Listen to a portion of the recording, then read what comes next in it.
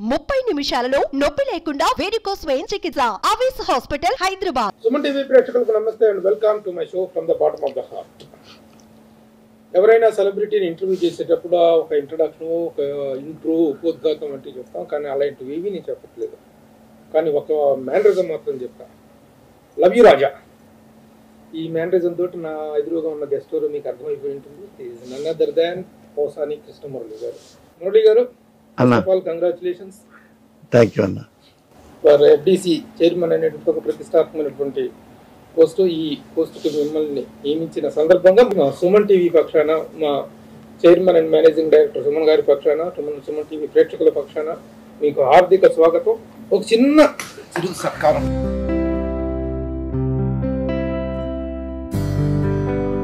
Congratulations. Thank you అన్న. ఎలా ఉన్నారు పోసాని కృష్ణ మురళి గారు?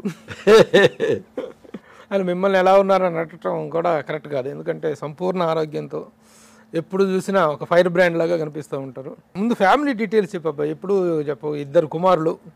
నేను మా ఆవిడ నేను పోసాని కృష్ణమురళి, మా ఆవిడ కుసుమలత, తను BSc BL. అప్పుడు నేను PhD ఫినిష్ అవుతుండగా మా పెళ్లి కుదిరిచ్చారు పెద్దోళ్ళు. ఆమెదేమి వీర్లపాడు, మాదేం పెదకాకని. తమ్మారెడ్డి భరద్వాజ వాళ్ళ అక్కయ్య తమ్మారెడ్డి నిర్మలా మేడం అని మా గురువు గారు యూనివర్సిటీలో.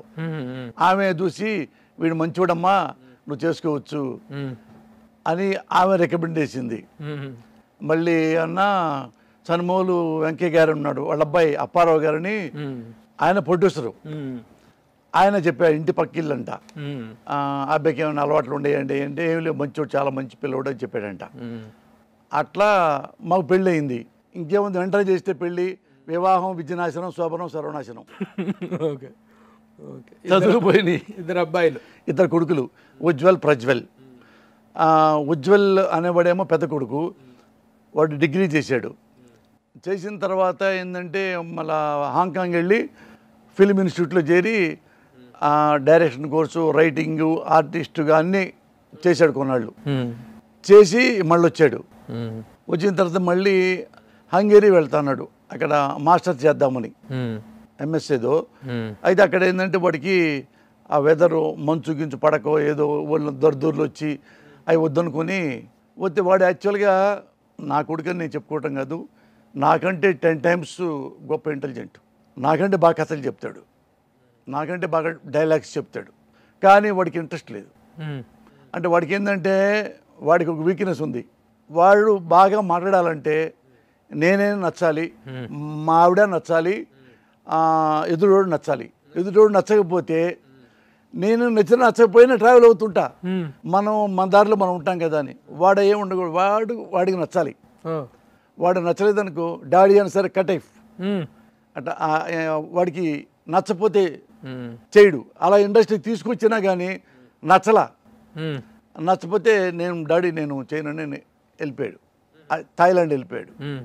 అక్కడ వేరే థాయిలాండ్లో వాడు టీచింగ్ ఇంట్రెస్ట్ అని చెప్తున్నాడు. టీచింగ్, అరే ఒక పోనీ నాకు ఒక కథ, మంచి కథ చెప్పరాదన్న అంటే ఒక కథ చెప్పాడు. అదే ఇప్పుడు నేను చేసిన సినిమా. కథా మాటలు వాడియే. వాడెవ్వడు, వీడెవ్వడు, మన ప్రేమకు అడ్డెవ్వడు. ఆ కథ వాడే రాశాడు. నేనే స్టన్ అయ్యా. ఆ ట్విస్ట్లు, మంచి డైలాగ్స్. ప్రపంచంలో ఉన్న ఎన్ని కంట్రీస్, ఆ కంట్రీస్ అన్నిట్లో పాలిటిక్స్ తెలుసు.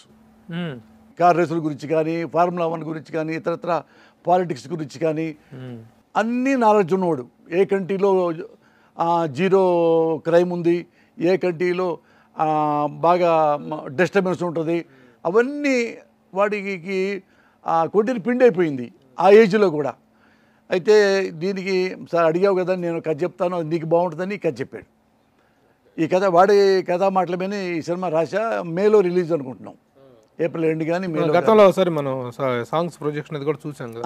అతను దుర్గారావు గారని ప్రొడ్యూసరు, ఆయనే చేశాడు. అలా రాసి మళ్ళీ వెళ్ళిపోయి మొన్నే వచ్చాడు, ఏదో మన ఈ పాస్పోర్ట్ రెన్యూవల్ కోసం వచ్చాడు. అందుకని వాడు ఏంటంటే నన్ను మీరు పట్టించుకోవద్దు, పెళ్లి గురించి కూడా అడగొద్దు, నేను ఎప్పుడు పెళ్లి చేసుకోవాలనుకుంటే అప్పుడు వస్తాను మీ దగ్గరికి, మమ్మీ డాడీ పెళ్లి చేయండి, అందుకు ఈలోపు తమ్ముడికి పెళ్లి చేయండి అన్నాడు. అందుకని రెండో కొడుకున్నాడు, వాడేంటంటే ప్రజ్వల్ ఆడే పబ్లిక్ స్కూల్లో చదివాడు, తను నీరజ్లో చదివాడు, +2 అయిపోయింది, మంచి తెలివిగలవాడు. అయిన తర్వాత వాడు ఏం చేశాడంటే బీటెక్ సీట్ వస్తే బీటెక్ చదివినా ఎంటెక్ చదివినా శాలరీ కదా వస్తుంది, నెలకి 50,000 1,00,000 అయ్యే వస్తాయి కదా, అయ్యంతా నీకు దగ్గర డబ్బులు ఉన్నాయి కదా, నీకు సినిమా ఇండస్ట్రీ నాకు ఇష్టం అన్నాడు. చిన్నోడు ఎల్లు ఏడకెళ్తావన్నా అంటే హాలీవుడ్ వెళ్ళి ఆడ ఇన్స్టిట్యూట్లో చేరుతా అన్నాడు. వెళ్ళిపోయాడు, లాస్ ఏంజల్స్ వెళ్ళాడు, ఆడ 1.5 year కోర్స్ చేశాడు. అక్కడే హాలీవుడ్లో ఉంటాను డిసైడ్ అయిపోయాడు. అక్కడే అది అయిపోయిన తర్వాత హాలీవుడ్లో ఒక చిన్న ఇంగ్లీష్ సినిమా అసిస్టెంట్కి చేస్తున్నాడు. అక్కడేందో ఈ పడక లాస్ ఏంజల్స్లో బాగా ముఖ్యమైన జలుబు దగ్గు ఎక్కువ వస్తున్నాయి. అయితే ఇక్కడ డాక్టర్ని అడిగాం, డాక్టర్ జానకి రామరెడ్డి గారు పిలిపించి చూస్తే ఆయన ఇది సరిపడలేదు, ఏదో వస్తాయి అంట అక్కడ వింటర్స్లో ఏదో అక్కడ చలికాలం ఏదో, అందుకని వాడు అక్కడి నుంచి అక్కడ హాలీవుడ్లో ఇండస్ట్రీ కాకుండా ఎక్కడికొచ్చాడు. వచ్చి ఇక్కడ మహేష్ బాబు సినిమా చేశాడు ఒకటి అసిస్టెంట్గా. ఏ సినిమా? భరత్ అని నేను దానికి వాడు అసిస్టెంట్కి చేశాడు. చేసే వద్దు డాడీక ప్రాక్టికాలిటీ వద్దిక, అందుకే నేనే రాసుకొని నేనే చేసుకుంటా అన్నాడు. నేనేం అడగనరా, నీకు ఎప్పుడైనా హెల్ప్ ఉంటే అడుగు చెప్తా అంటే వాడే రాసుకుంటున్నాడు. ఈ రెండో నెక్స్ట్ ఇయర్ డైరెక్టర్ అవ్వాలని చెప్పి వాడు ఆ గోల్లో ఉన్నాడు. ఇది ఉజ్వల్ ప్రజ్వల్ పరిస్థితి. నేను మావిడ ఇంక తెలుసుగా మీ ఇద్దరికి శ్రీమతి హౌస్ మేకింగ్. నాకు ఆవిడ శ్రీమతి కాదు, నేను ఆవిడకి మగుడిని కాదు, ఇద్దరు ఫ్రెండ్స్ని. చిన్న పెళ్ళైన కొత్త నుంచి ఫ్రెండ్షిప్తోనే లైఫ్ స్టార్ట్ చేసాం. అట్లా అందుకని ఎప్పుడు నాకు అడ్వైజ్ చేస్తుంది, నేను అడ్వైజ్ చేస్తుంటా, నాకు కాషన్ ఇస్తుంది, నేను చెప్తా ఉంటా, అట్లా ఫ్రెండ్లీగా ఉంటాం. పోసాని మంచి హస్బెండా? అది మా ఆవిడ చెప్పాలి, పక్కలు చెప్పరు కదా, మా ఆవిడే చెప్పాలి. కాబట్టి ఆ లెంగ్త్లో మా మధ్య తను ఏమడిగినా ఓపెన్గా చెప్పుద్ది, నేనేమడిగినా ఓపెన్ చెప్తా. ఏమన్నా పాలిటిక్స్లో అటు ఇటు వాళ్ళు వీళ్ళు ఇట్లా అన్నారు, వాళ్ళు అట్లా అన్నారు, వాళ్ళు తిట్టారు, మీకెందుకు అట్లాంటి అందు అవంటది. మీకు అన్నీ తెలుసు కదా, మీకు ఎవరో ఏదో అన్నారని అవన్నీ ఆడి గురించి మేము ఫీల్ అవ్వము, మీరెటు ఫీల్ అవ్వరు. మీరు ఏ పని చేయాలనుకున్నారో అది మాత్రం సిన్సియర్గా చేయండి, అదొకటే చెప్పుద్ది. అంటే ఈ గొడవలు వీటిలో ఏమి ఫీల్ అవటం కానీ అసలు ఆ మధ్య ఇప్పుడు కూడాను వాళ్ళకి పొలిటికల్గా మీరు రకరకాల స్టేట్మెంట్లు ఇస్తారు, మీరు తిడతారు, మీరు తిట్టించుకుంటారు, కింద పడతారు, మీద పడతారు, అదంతా కూడా ఒక సందర్భంలో మాత్రం ఆవిడ పేరు కూడా ప్రస్తావనకు వచ్చి వాళ్ళేమో ఎక్కువ తిట్టారో తెలియదు కానీ మీరు మాత్రం ఆత్మనిందకు, విపరీతమైన ఆత్మనిందకి, భార్య నిందకి పాల్పడ్డారు. అవును, చాలా దారుణంగా అయినటువంటి భాష కూడా వాడారు మీరు. అవును, ఏమంత ఆవేశం ఎందుకు? ఆవేశం కాదు. ఇప్పుడు ఆ సమయంలో ఆవిడ స్పందన ఏంటి? నేను ఎవరిని అన్వాంటెడ్గా ఇంతవరకు నా జీవితంలో నేను తిట్టను.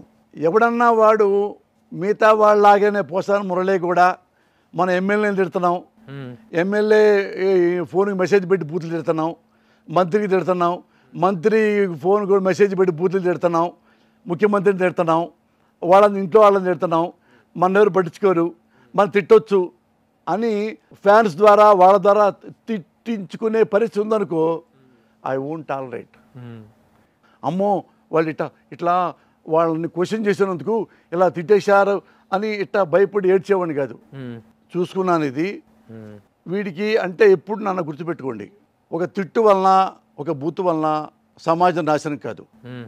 ఒక బూతు పని వల్ల, ఒక వెన్నుపోటు వల్ల, ఒక దుర్మార్గం వల్ల, ఒక ప్రభుత్వం పడగొట్టడం వల్ల వీటి వలన సమాజ నాశనం అవుద్ది, మోరల్స్ పోతాయి తప్పితే ఓ తిట్టు వలన సమాజం పాడైపోదు. చాలామంది అంటుంటారు తిట్లు మంత్రి కోడాలి నాని, పేరు నాని, పేర్లు చెబుతుంటారు. మళ్ళీ అబోవాల్ పోసాని మురళి. నేను ఎప్పుడు తిట్టను, నేను ఎప్పుడు రియలైజ్ చేస్తా, డిమోరలైజ్ చేయను. ఇది ఉన్నానుకో, ఇది చేసావు తప్ప కాదా, దానికి యూ హ్యావ్ టు బేర్. నువ్వు ఆన్సర్ చెప్పు. నేను పోసాని మురళి ఇలా అడిగాడు మన్నయ్య అంటే మన తప్పు అయితే నోరు మూసుకోండి, రియలైజ్ అవ్వండి. తప్పు లేదనుకోండి ప్రశ్నలు పెట్టండి. పోసాని ఇలా అన్నావు, అది కరెక్ట్ కాదు, ఎలా జరిగింది, అది అలా జరిగింది. అప్పుడు నేనేమవుతాను, రియలైజ్ అవుతా. రియలైజ్ అయితే నెక్స్ట్ నేనే ప్రశ్న పెట్టి సారీ చెప్తా. ఎస్ ఓ ఇది ఇప్పుడు చేశారు మీరు మీరు. ఒకటి నేను నా సూటి ప్రశ్న ఒకటి ఏంటంటే మీరు అపోజిషన్లో ఎవరిని తిట్టారో ఏ కారణంగా కాంట్రవర్సీ వచ్చిందో అదంతా పక్కన పెట్టేసేద్దాం, అది అయిపోయిన గొడవ. కానీ ఆ రోజున మీరు మీ శ్రీమతి మీద కూడాను ఒక అన్వాంటెడ్ లాంగ్వేజ్ వాడేసి నా భార్య ఎట్లా, నా భార్య పెద్దది, నా అది భార్య మీరు ఎలా అనుకుంటారు, అని మాట్లాడారు. అది మీరు అనుకుంటారు, అది మీ కర్మ, మా కర్మ కాదు. అది ఒక ఆత్మనింద లాంటిదే పాల్పడ్డారు మీరు. ఆత్మనిందేం కాదు. మేమేంటి చెప్పాం సొసైటీకి, నేనేంటి, నా భార్య ఏంటి, నా బిడ్డలేంటి నేను చెప్పా సొసైటీకి. నాకు సిగ్గెందుకుంటుంది? తప్పు చేసేవాడు సిగ్గుపడాలి, వాళ్ళు ఫీల్ అవ్వాలి, నేను ఫీల్ అవుతాను. ఆ కాంట్రవర్సీలో మీ ఆవిడ మిమ్మల్ని ఏమనలేదు, మేమీ ఫీల్ అవ్వలేదు. ఆవిడకి ఏమీ తెలియదు. అది ఇప్పుడు నా సెల్కి కదా ఫోన్ వచ్చింది, వాళ్ళు పబ్లిక్ లేని తిట్టలేదు కదా, నేనే పబ్లిక్ చేశా. ఎందుకంటే వీళ్ళ అవతారాలు తెలియాలని, ఇకనైనా బుద్ధిగా ఉంటాడని. అర్థమైందా? నా సెల్కి వచ్చింది అంటే వాళ్ళు ఏమనుకున్నారు, పోసాని సెల్లికి బూతులు తిడుతూ మన వాళ్ళతో ఫోన్ చేపిస్తే ఆడు గడగడ ఉనిగిపోయి వామ్మో పిల్లల్ని తిట్టారు, వామ్మో బిడ్డలను తిట్టారు, వాడిని ఇంకా ఆడాలను తిట్టారు, భయపడిపోయి మూసేసుకొని జోలు పెట్టేసుకొని తెలియనట్టుగా మళ్ళీ మామూలుగా ఉంటారు, ఇక మన జోలికి రాడు అనుకున్నారు వాళ్ళు. I'm not that kind of person, I'm human being. నేను సెన్సిటివ్గా ఉండేవాడిని, సిన్సియర్గా ఉండేవాడిని. నేను ఎప్పుడు మోసం చేయలా, నేను ఎప్పుడు వెనుప్పుడు మడవలా, నేను ఎప్పుడు పార్టీలు మారలా. నేను ఇండిపెండెంట్. పోసాని కృష్ణ మురళి నేను హ్యూమన్ బీయింగ్ని, హ్యూమన్ బీయింగ్గానే నేను ప్రవర్తిస్తా. మనిషి లక్షణాలే నాలో ఉన్నాయి. మళ్ళీ మనిషి లక్షణాలు ఏంటంటి? నవ్వితే నవ్వుతా, ఏడుపోతే ఏడుస్తా, నిద్రొస్తే నిద్రపోతా, కోపం వస్తే తిడతా. ఇదన్నిటికీ రీజన్స్ ఉంటాయి. అందుకని నేను మనిషిని చెప్తున్నా. ఇది వచ్చింది కదా భయపడలా. ఎమ్మటే నా భార్యని పిలిచా, కూర్చో అన్నా. ఏంటి అంది. చదువుకున్న అమ్మాయి కదా, నా ఏజీ అంటే అమ్మ వయసు కదా, మొత్తం చదువు అన్న. చూసుకుంది, నన్ను తిట్టింది, ఆమెను తిట్టింది, అన్ని చూసింది కదా. చూసింది ఒక సెకండే బ్రుగుటి అంటారే, ఇట్లా ముడుచుకుంటారు, ఇట్లా ఇట్లా అనుకుంది, ఐబ్రో లిఫ్టింగ్ లాగా ఇట్లా పెట్టింది. అక్కడ టీ తీసుకొస్తాను, తాగి రిలాక్స్ అవ్వండి, ఇలాగ వెళ్ళిపోయింది. మదర్ ప్రామిస్లో ఏం తెలుగు వెళ్ళిపోయి నేను అక్కడే కూర్చున్నా. ఇందు చూసింది, మా ఆవిడ ఏం ఫీల్ అవుతుంది అని నాకు తెలుసు. ఎందుకంటే ఏ రోజు పెళ్ళయిందో పెళ్ళికి ముందే మేము ఇద్దరం మాట్లాడుకున్నాం అట్లా. అర్థమైందా? పెళ్ళప్పటికి పోసాను ఇంత అగ్రెసివ్ కాదుగా, ఇంత అదిగా ఎప్పుడు ఒకటే, మీకు తెలియదు అది. నేను నాగచోటిలో చదువుకున్నా, యూనివర్సిటీ జనరల్ సెక్రటరీగా ఉన్నాను. ఆ రోజుల్లో నాకు ఎమ్మెల్యే టికెట్ ఆఫర్ చేశారు. అప్పటి నుంచి ఉండింది. అంటే ఎలా ఉన్నాను అప్పటి నుంచి? అప్పటి నుంచి ఇప్పటివరకు పోసాని కృష్ణమురళి అనేవాడు మనిషిగానే ఉన్నాడు. జంతు ప్రవర్తన లేదు, పశు ప్రవర్తన లేదు, పక్షి ప్రవర్తన లేదు, అక్కు పక్షి ప్రవర్తన లేదు, మనిషిగానే నడుస్తున్నా. అందుకనే దేవుడు నాలో నిలిచాడు, ధర్మం నాతో నడుస్తుంది. అది చూసి ఇద్దరు తాగాం టీ, టీ తాగారా, రిలాక్స్ అవ్వండి, మీ పని మీరు చూసుకోండి అని వెళ్ళిపోయింది. నువ్వు రియల్ ఎస్టేట్ వ్యాపారం పెట్టుకున్నావు, ఏమన్నా చేసుకో, మా సంబంధం లేదు. నువ్వు కాఫీ హోటల్ పెట్టుకున్నావు, నువ్వు కాఫీ నీ హోటల్ బాగుంటే తాగుతారు, బాగోకపోతే ఇంకో హోటల్కి వెళ్తారు. అలాగే నువ్వు ఒక పార్టీ పెట్టుకుంటావు, పరిశీలిస్తారు. పార్టీ ఎవరి కోసం పెట్టుకుంటున్నావు? ప్రజల కోసం పెట్టుకుంటున్నావు, అంటే మా కోసం పెట్టుకుంటున్నావు. ఏమేమి చెబుతున్నావు? I can bring the stars from the sky అని నువ్వు చెబుతున్నావు. ఇంకోటి ఏం చెప్తాడు? హైదరాబాద్లో సముద్రం లేదు, నేను సముద్రం తీసుకొస్తా, నాకు ఓటేస్తే అంటాడు. అవి మేము ప్రశ్నిస్తాం. ఎవడిని? నేను భారతీయుడిని, ఎబవాల్ పౌరుణ్ణి. పౌరుడు మోడీని ప్రశ్నించట్లేదా మనం? కాంగ్రెస్ను ప్రశ్నించట్లేదా? ఇందిరాగాంధీని ప్రశ్నించలేదా మనం? అందరూ ఎమర్జెన్సీ పెట్టిన ఇందిరాగాంధీని ప్రశ్నించారే, జయప్రకాష్ నారాయణ లాంటి వాళ్ళు.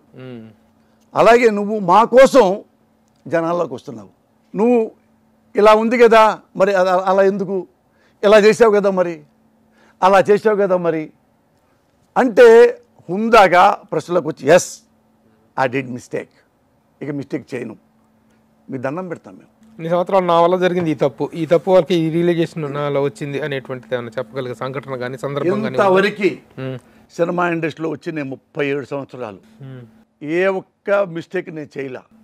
ఏ ప్రొడ్యూసర్ దగ్గరైనా, ఏ డైరెక్టర్ దగ్గరైనా, ఏ హీరో దగ్గరైనా, ఏ హీరోయిన్ దగ్గరైనా, ఎవరిదైనా సరే నేను రైటర్గా ఉన్నప్పుడు రైటర్గానే ప్రవర్తించా, డైరెక్టర్గా ఉన్నప్పుడు డైరెక్టర్గానే ప్రవర్తించా, ఆర్టిస్ట్గా ఉన్నప్పుడు ఆర్టిస్ట్గానే బతికా, ప్రొడ్యూసర్గా ఉన్నప్పుడు ప్రొడ్యూసర్గా బతికా. ప్రొడ్యూసర్గా ఉన్నప్పుడు కూడా ఒక సినిమా తీస్తే తెలుగు ఇండస్ట్రీలో నేను పెట్టినంత మంచి భోజనం ఎవడు పెట్టలా, ఇంక్లూడింగ్ రామానాయుడు పెట్లా. అడగండి మీరు, ఓపెన్. మొత్తం అయితే 5 లక్షలు అవుతాయి భోజనానికి, నేను 30 లక్షలు ఖర్చు పెట్టా భోజనానికి. ఎందుకంటే ఫస్ట్ టైం నేను సినిమా తీస్తున్నా, వాళ్ళకి మంచి భోజనం పెట్టాలి. బ్రేక్ఫాస్ట్లో కూడా 2 నాన్ వెజ్లు ఎవరు పెడతారా? నాన్ వెజ్లు బ్రేక్ఫాస్ట్లో. ఇది పొద్దున్న టిఫిన్కి ఎవరు పెట్టలే, నా బ్రేక్ఫాస్ట్ తినడానికే టైంకి అందరూ ముందు వచ్చేవాళ్ళు ఆర్టిస్టులు. ఎందుకంటే ఆపం పాయ పెడతాడు మురళి, పొద్దున్న నాన్ వెజ్ పెడతాడు, కీమా ఉప్మా పెడతాడు. అనగానే బ్రహ్మానందం ఇప్పుడు ఉన్నారు చూడండి, అడగని చెప్పండి. వాడు 9 మంది నవరత్నాలు ఆ సినిమాలో వస్తే ఎంఎస్ రాయడం మొత్తం వీళ్ళందరూ ఉన్న వీళ్ళందరూ. పొద్దున్నే మీరు 8ంటికి రండి, తినండి, 9ంటికి షూటింగ్కి వెళ్ళండి, 5:30కి వెళ్ళిపోండి ఇంటికి అనేవాడిని. మీరు లేట్కి వచ్చారంటే అంటారు కదా చాలామంది కంపెనీస్ లేట్కి వస్తారని. మీరు లేట్కి వస్తే నైట్ 9 దాకా ఉంచుతా. మీరు కరెక్ట్గా 9 కెమెరా ముందు ఉండే 5:30కి వెళ్ళిపోండి. ఆ 9 మంది నవరత్నాలు అనేవాళ్ళు కామెడియన్స్. అరే పోసాని మనకి ఇది ఇచ్చాడు, మనం 8:30కి లొకేషన్కి వెళ్దాం, టిఫిన్ తిందాం, 9 షూటింగ్కి వెళ్దాం, 5:30కి వెళ్ళిపోవచ్చు అన్నాడు, నైట్ చేయడం అన్నాడు. అట్లా అందరూ టైంకి వచ్చారన్నా. 8:30కి వాళ్ళే పిలుచుకొని వచ్చి 9ంటికి మొత్తం టిఫిన్ తినేసి 9ంటికి షూటింగ్ మొదలు పెడితే ఈవినింగ్ 5:30కి నాకు చెప్పకుండా వెళ్ళిపోయేవాళ్ళు. ఇలా అన్నిట్లో నేను నిబద్ధతగానే ఎవ్వడికి పైసా ఎగ్గొట్లా. మీరు అడగండి. అప్పుడు విన్నాను వండర్ఫుల్ ప్రొడక్షన్, ఐడియల్ ప్రొడక్షన్ చేశాడనేటువంటి అభినందనలు ఆ రోజుల్లో ఉన్నాయి. మేము ప్రత్యక్షంగా చూసాం కాబట్టి దాంట్లో ఎలాంటి డౌట్ లేదు. పోసాని కృష్ణమురళి రచయిత, నటుడు, నిర్మాత, దర్శకుడు, ఈ 4 పోర్ట్ఫోలియోలు. ఇప్పుడు మిగిలిన పోర్ట్ఫోలియోలు ఏంటి? రచయితని నటుడు మింగేశాడు. నటుడు అయిపోగా బిజీ అయిపోగానే రచయితని వదిలేసావా? అట కాదు, ఏమైపోయిందంటే నేను ప్రభు మద్రాసు వచ్చింది ఎందుకంటే అక్కడ యూనివర్సిటీలో సీటు వచ్చి ఎంఫిల్ సీట్ వచ్చింది. ఎంఏ తర్వాత ఆడ ఎంఫిల్ పాస్ అయ్యి తర్వాత పిహెచ్డి చేసి తర్వాత డీలిట్ చేసి తర్వాత డైరెక్ట్గా అసిస్టెంట్ ప్రొఫెసర్ అవ్వచ్చు, లెక్చర్ గ్యారెంటీకి వచ్చింది జాబు. అది మనసులో ఉండింది నాకు. అండ్ నేను టాకిటివ్ కొంచెం ఎక్కువ మాట్లాడతా, అందుకని స్పష్టంగా చెప్పగలను పిల్లలకి పాఠాలు అనేది నాకు ఉండింది.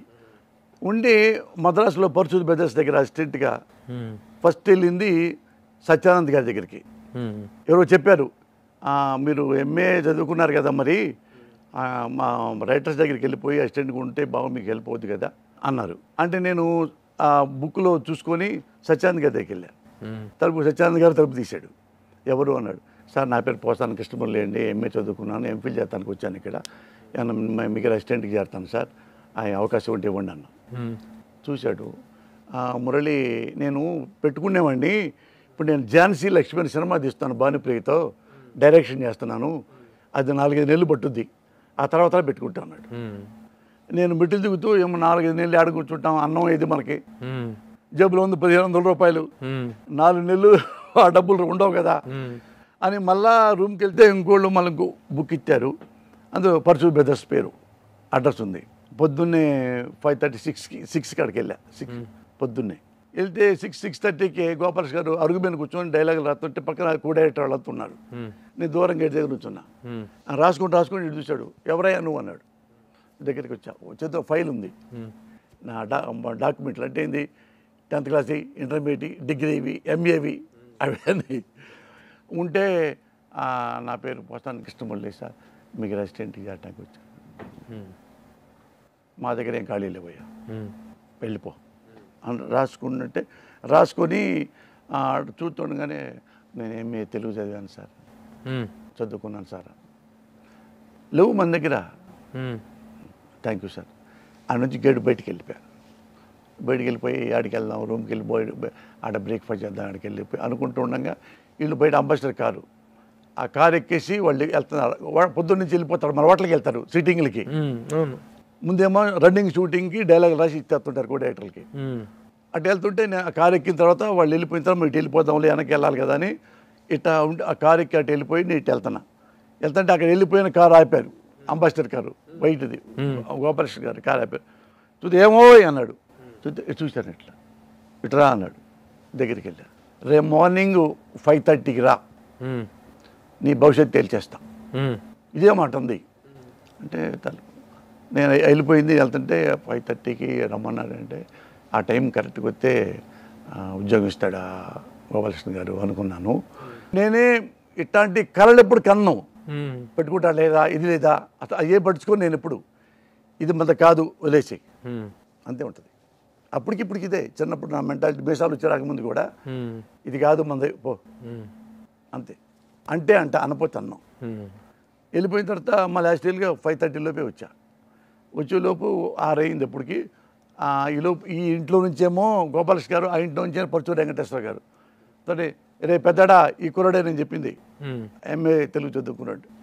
నన్ను చూశాడు, ఏమయ్యా శుభ్రంగా ఉన్నావు, ఉద్యోగం చేసుకోవచ్చు కదా, ఈ లెక్చరర్ గారు సినిమా పిచ్చి పెట్టింది, ఏమయ్యా నువ్వు శుభ్రంగా ఉన్నావు, నీ దుంప దాకా బీకెత్తిగా సినిమా పిచ్చి, ఏమయ్యా వాడు అలాగే ఉంటాడు నువ్వురా ఎక్కువ అన్నాడు గోపాలకృష్ణ గారు. ఆయన ముందే వాళ్ళ అన్నయ్యని, వాడు అలాగంటాడు అవయ్యా నువ్వురా అంటే వెనక సీట్లో కూర్చుంటే జరుగు అని గోపాలకృష్ణ గారు కూర్చున్నాడు, ఇటు జరుగు అని వెంకటేశ్వర గారు కూర్చున్నారు. ఇద్దరు మధ్యలో కూర్చున్నా. ఇద్దరి మధ్యలో ఎప్పుడు కూర్చున్నాను నేను సెటిల్ అయిపోయాను అనుకున్నా మనసులో. అంటే ఇద్దరి మధ్యలో నన్ను కూర్చోబెట్టరు కదా నాకు ఉద్యోగం ఇవ్వకపోతే అనే తప్పితే ఆశ నిరాశలో పడలా. అటు నుంచి అడయారు హోటల్ తీసుకెళ్లారు. అది బోండా ప్రసాద్ అంటారే, బివిఎన్ ప్రసాద్ గారు, అత్తాడి దారి సినిమా తీశారు. అప్పుడు ఆయన ప్రొడ్యూసర్ అనమాట, బాగోలి ప్రసాద్ గారు. కూర్చుంటా నేను నుంచున్నాను. వాళ్ళు టిఫిన్ ఆర్డర్ ఇస్తున్నారు. నువ్వేం తింటావయ్యా అన్నాడు. ఏదైనా పర్లేదు సార్ అంటే మాది పెట్టి వాళ్ళకు పెట్టవయ్యా అని రాసుకున్నారు. దాని తర్వాత కూర్చో అని చెప్పి, దేనికి వచ్చావు నువ్వు అంటే ఏదైనా పర్సనల్ మ్యాటర్ సార్, మీకు చెప్పండి చెప్తాను సార్ అన్న. అక్కర్లేదు పర్సనల్ మ్యాటర్ మాకెందుకు, ఏం అక్కర్లేదు పని చేసుకో అని ఒక మణి అని మేనేజర్ ఉన్నాడు. మణి ఏ పేరు అని పేరు ఫుల్ పోసాని కృష్ణమూర్తి ఇతన్ని పాండ్యపదార్థ తీసుకెళ్ళు, 4 చొక్కాలు 4 ప్యాంట్లు మా వాడికి కొంత తీసుకురాపు. నాకు ఉన్నాయి సార్. ఉన్నాయి లేవయ్యా, ఉన్నాయి ఏమో తీసుకెళ్ళవయ్యా, నువ్వు తీసుకెళ్ళి మంచి బట్టలు మా వాడికి కొనిపి తీసుకురాపు అన్నాడు. వెళ్ళు అన్నాడు. సీఆరాం ఏదంటారు, అది 4 చొక్కాలు 4 ప్యాంట్లు గుడ్డలు తీసుకొని టైర్లకి ఇచ్చి వచ్చాం. అక్కడ నుంచి వెంకటేశ్వర గారు ఏమన్నా అంటే, ఏమయ్యా మేము ఇప్పుడు అన్నానికి వెళ్తున్నాం ఇంటికి, నువ్వు మా దగ్గర ఉన్నావు కదా, మరి కొన్ని డైలాగులు నీకు నచ్చినవి రాయి. ఈ సినిమాలో నేను ఏదంటే వేషం వేస్తున్నా, అందులో నేను ప్యాకెట్ పిచ్చోడు, నేను పేకల మీద అవి ఉండే కదా డ్యామేజ్ గేమేజ్ ఇస్పెట్టి ఉంటాయి కదా, వాటి మీద మంచి పంచెస్ లాగా డైలాగ్ రాయగలవా అన్నాడు. రాస్తాను సార్ అన్న ధైర్యంగా. వెళ్ళిపోయి మళ్ళీ వచ్చాడు ఆయన. 4ంటికి అన్నం తినేసి మళ్ళీ 3-4ంటికి వస్తారు, 7-8 దాకా ఉంటారు. ఏమయ్యా నేను చెప్పాను నువ్వు రాసావా ఏమన్నా? రాశాను సార్. ఏం రాసావంటే చూస్తే 70 ఉన్నాయి. అంటే కొటేషన్స్ అనమాట. అంటే కక్కిన కూటు కోసం ఆడిపడే కుక్కను కాదు, ఇట్లాంటివి ఉంటాయి కదా. ఇది కన్ను తెరిస్తే జననం, కన్ను మూస్తే మరణం, రెప్పపాటే ప్రయాణం, ఇట్లాంటి మాటలు. అంటే ఏమిటి 70 రాసావా అని చూశాడు ఆయన. వర్క్ ఆపేసి చూసి ఆయన అందులో 50 దాకా టిక్ కొట్టాడు. ప్రభు చాలా బాగా రాసావా నువ్వు. అరే గోపాలకృష్ణ బాగా రాశాట వీడు కుర్రుడు, నేను బుద్ధి చెప్పా కదా నీకు, ఎంఏ తెలుగని, నువ్వే కాలేజీకి వెళ్ళి వెళ్ళిపోయిన పర్లా, నువ్వు బాగా రాస్తున్నావు, ఇక్కడ కూర్చొని నేర్చుకో, బాగా రాయి, మా గోపాలకృష్ణ అంత అవుతావు నువ్వు అని ఆయన అందులో 50 టిక్కు పెట్టుకుని తెర మీద 35 పైన వాడాడు. ఏ సినిమాలో? అది ఇది ఉందా నా కృష్ణ గారి సినిమా. ఈయన అందులో ప్యాకెట్ ఆడతాడు అనమాట, ఏదో గుర్తులేదు అప్పుడు. నేను చెప్పేది 86లో. అట్లా వాళ్ళ దగ్గర సెటిల్ అయిపోయానన్న. వాళ్ళు నాకు అదొక సంతోషం ఏంటంటే రోజుకు 2 గంటలు కాలేజీకి వెళ్ళి వస్తానండి. వెళ్ళు అన్నాడు. 2 క్లాసులు ఉంటాయి, ఎంఫిల్ కదా అక్కడ చెన్నైలో ప్రెసిడెన్సీ కాలేజీ సీట్ ఇచ్చారు. వాళ్ళు వెళ్ళి లంచ్కి వెళ్తారు కదా మధ్యాహ్నం, ఎమ్మటే 13B ఎక్కేవాడిని, ట్రిపుల్ గేమ్ దిగేవాడిని. ఆనుకొని కాలేజీ మా ప్రెసిడెన్సీ కాలేజీ ఫేమస్ అది ఇండియాలోని. అక్కడ చదువు ఎంఫిల్ ఫస్ట్ క్లాస్లో పాస్ అయ్యారు. తర్వాత వాళ్ళే యూనివర్సిటీ వాళ్ళు మళ్ళీ నాకు పిహెచ్డీ ఇచ్చారు, డాక్టరేట్ ఇస్తే అక్కడ చదువుకోమన్నాడు. వీళ్ళు ఇద్దరే చదువుకుంటే అది 3 ఏళ్ళు పైన చేశాను. ఇంకా 3 నెలలు ఉండగా నాకు డాక్టరేట్ వస్తుంది, వైవా, మంచి సబ్జెక్టు, పిహెచ్డీ. ఏదంటే కొడవడగంటి కుటుంబరావు గారు, చలం గారు ఇద్దరు నవల్స్లో లేడీ క్యారెక్టర్స్ కంపారిజన్. ఆయన లేడీ చాలా ఉత్తమంగా ఉంటుంది, ఈయన లేడీ అధమంగా ఉంటుంది అన్న లెవెల్లో ఉంటాయి. అక్కడ అది మంచి టాపిక్ తీసుకున్నాం. ఏమయ్యా అంత పెద్ద టాపిక్ తీసుకున్నావు, బాగుంది సార్ ఇది నేను చేస్తాను అన్న. ఇక 3 నెలలు అయిపోయేది అన్న, పిహెచ్డి డాక్టరేట్ వచ్చేస్తే తను డీలీట్ చేసి అసిస్టెంట్ ప్రొఫెసర్ అయిపోవాలి. సినిమాలు సినిమాల మీద ప్రేమ లేదు అసలు నాకు. ఫస్ట్ ఫిల్మ్ వచ్చేదాకా ప్రేమ లేదు. అది ఆ నెలకి కనీసం 20-30 వస్తాయి. 30,000 వస్తే మనం చిన్న ప్లాట్ కొనుక్కోవచ్చు బ్యాంకులో తీసుకొని అసిస్టెంట్ ప్రొఫెసర్ని. బాగా అది మైండ్ అంతా. అప్పటికి మ్యారేజ్ అవ్వలేదుగా. అప్పుడల్లా ఉండేది అది. అది ఎప్పుడు పెళ్ళయింది నేను రైటర్గా ఫస్ట్ ఫిల్ము రిలీజ్ తర్వాత. అవునవును. ఏముంది మన దగ్గర, గొట్టం పెళ్లి చేసుకుంటే ఏం చేయాలి, డబ్బులు లేవు కదా, జీతం వాళ్ళు ఇచ్చి జీతమే. అందుకని నాకు ఇష్టం లేదు, బతకగలను నా కుటుంబాన్ని బతికించగలను అన్నప్పుడు చేసుకుందాం అనుకుని. ఊహించని బిగినింగ్ నిజంగా. ఏదో వాకిట్లో నిలబడితే తీసుకెళ్ళిపోయి కారు ఎక్కించుకొని బ్రదర్స్ ఎదురు అంత ఇది చేసేటువంటిది. ఆ తర్వాత ఇదంతా తెలిసినటువంటి విషయమే. సరే, ఇక రచయితగా, నటుడుగా, నిర్మాతగా ఈ జర్నీ అంతా తెలిసినటువంటిదే. ఇప్పుడు ఎఫ్డిసి చైర్మన్షిప్ అనేటువంటి దాని దగ్గర నుంచి మనం మొదలు పెట్టుకుంటే, ఎఫ్డిసి చైర్మన్షిప్ అనేటువంటిది ఈ నామినేషన్ పోసాని కృష్ణమురళి పార్టీకి చేసినటువంటి సేవలకి, జగన్ పట్ల ఉన్న లాయల్టీకి గుర్తింపుగా వచ్చినటువంటి ఒక గౌరవం, అంతేనా? చెప్పండి. అదే కదా. గతంలో ఒకసారి ఇంటర్వ్యూ చేసినప్పుడు కూడా ఎలాంటి పదవులు నేను ఆశించడం లేదు, అలాంటి పదవులు నాకు వద్దు, నేను తీసుకొని నాకు అవసరం లేదని కూడా చెప్పారు మీరు. నా ఇంటర్వ్యూలోనే చెప్పారు. ఇప్పుడు మరి ఆ పదవిని యాక్సెప్ట్ చేయడానికి మెయిన్ కారణం ఏంటి? ఒత్తిడా లేకపోతే మీ ఇంట్రెస్టా? ఒత్తిడి ఏం లేదు, ఇంట్రెస్ట్. నాకేం ఇంట్రెస్ట్? మనం దానివల్ల మనకు వచ్చే లాభాలు ఏమి లేవు. ఏమైనా వ్యాపారమా? అదేమో నాకు వ్యాపారం కాదు, బాధ్యత, సేవ, నథింగ్ బట్ సర్వీస్. రాజకీయ నాయకులు చాలామందిని ఇష్టపడతాం. ఒక రాజకీయ పార్టీలో ఒకరిని ఇష్టపడినాం. అది మంచి వాళ్ళు అన్ని పార్టీల్లో ఉంటారు, చెడ్డవాళ్ళు అన్ని పార్టీల్లో ఉంటారు. అలాగే తెలుగుదేశంలో మంచి వాళ్ళు ఉంటారు, తెలుగుదేశంలో బ్యాడ్ ఫెలోస్ ఉంటారు. అలాగే వైసీపీలో ఉంటారు, మనం చూశారు కదా, మంచి వాళ్ళు ఉంటారు. ఎక్కడైనా బీజేపీ కానీ ఏదైనా సరే. అట్లా నాకు బీజేపీలో ఏంటంటే, బీజేపీలో నాకు గొప్ప గొప్ప వాళ్ళు చాలా ఇష్టం. నాకు అదే ఎట్లాగ పేర్లు ప్రస్తావన తెచ్చారు కాబట్టి, పార్టీకి ఒక 2 చొప్పున, తెలుగుదేశం పార్టీలో ఒక 2, జనసేనలో 2, వైఎస్ఆర్సీపీలో 2, బీజేపీలో 2 చొప్పున పేర్లు చెప్పగలరా? These are the good people. నాకు తెలిసింది చెప్పగలను. ఇప్పుడు బీజేపీ ఉంది, అద్వానీ నాకు ఇష్టం, వాజ్పేయి నాకు ఇష్టం, అబోవ్ ఆల్ మోడీ గ్యారెంటీ ఇష్టం, నాకు బాగా ఇష్టం. ఇప్పటికీ ఎప్పుడు మా ఇంట్లో కూడా చెప్తా, మీరు ఇతరత్ర లోకల్గా ఎవరికైనా ఓటేసుకోండి, కేంద్రం అంటే మోడీకి ఓటేద్దాం. అప్పటి నుంచి మేము మోడీకి, బీజేపీకి ఓటేస్తాం. ఏది సెంట్రల్లో పరంగా. ఇక్కడ టీఆర్ఎస్ పార్టీ ఉంది. ఇక్కడ టీఆర్ఎస్ పార్టీ తెలంగాణ రావడానికి ముఖ్య భూమిక ఆయనే కాబట్టి, అందుకని కేసీఆర్ అంటే ఇష్టం నాకు. వాళ్ళలో హరీష్ అంటే ఇష్టం నాకు, వాళ్ళలో కేటీఆర్ అంటే ఇష్టం. ఈ ముగ్గురు ఇష్టం నాకు. ఎందుకంటే వీళ్ళు లేనోళ్ళేం కాదు, చదువుకున్న ఆయన. కేటీఆర్ చదువుకున్నాడు, జాబ్ ఉంది, వెల్-ఎడ్ పర్సను. అది ఆయన ఎంఏ చదువుకున్నాడు, బాగా తెలివైన వాడు కేసీఆర్ గారు. రాజకీయాల్లోన మానవత్వం చాలా మంచిది. చీమవుతున్నగా చీమ పక్కెళ్ళి నడిచి వెళ్తాడు, అవి అక్కర్లేదు. సమర్థత కావాలి, సమర్థత కావాలి, బీ ప్రాక్టికల్, ఇవి ఉండాలి. ఇది ఈ చూసిన ఏళ్లలో సమర్థుల్లో కేసీఆర్ సమర్థుడు. ఎందుకంటే ఈ తెలంగాణ రాష్ట్రంగా మలచడానికి నేను మీసాలు లేకుండా చిన్నప్పటి నుంచి కూడా ఉంది. చాలామంది దాని మీద తిరగబడ్డారు. పెద్ద వాళ్ళు, కాళోజీ లాంటి వాళ్ళు, కొండాబాబు లాంటి వాళ్ళు, మాణిక్యరావు గారు, పెద్ద చొక్కా గారు, చాలామంది ఉన్నారు. ఈ అబోవ్ ఆల్ ఉద్యమకారులు ఉన్నారు. ఇంత ఉన్నా కానీ ఏంటంటే, ఒక అడుగు ముందుకెళ్తే 4 అడుగులు వెనక్కి వెళ్ళిపోయే పరిస్థితి ఉంది. ఎందుకంటే ఒక చావుకైనా వెరవకుండా ముందుకెళ్దాం, వస్తదా తసదా అనే యాటిట్యూడు కేసీఆర్కి ఉంది. లేకపోతే కేసీఆర్ 40 కిలోల బరువు ఉంటాడు మామూలుగా, చిన్న పేషెంట్ లాగా. కానీ ఆయన గుండె మాత్రం 40 కేజీల ఆర్డిఎక్స్. అంత స్ట్రాంగెస్ట్ మ్యాన్ మెంటల్లీ, ఫిజికల్లీ పక్కన మెంటల్గా ఎంత స్ట్రాంగ్ అంటే ఆయన ఎవరైనా ఢీకుంటాడు రాజకీయంగా. అందుకని తెలంగాణ వచ్చింది, వాళ్ళ ఇష్టం. ఓకే, నెక్స్ట్ చకచక వచ్చేద్దాం మనం. కాంగ్రెస్ జనసేనలో చెప్పమంటే ఎవరు చెప్తారు?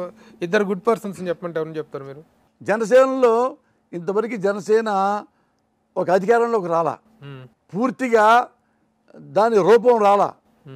ఇప్పుడు ఆయన ఇది ప్రెసిడెంట్, ఇది జనరల్ సెక్రటరీ, ఇది కోశాధికారి, ఇది జాయింట్ సెక్రటరీ, ఇది మరొకటి జిల్లాకి ఇతను.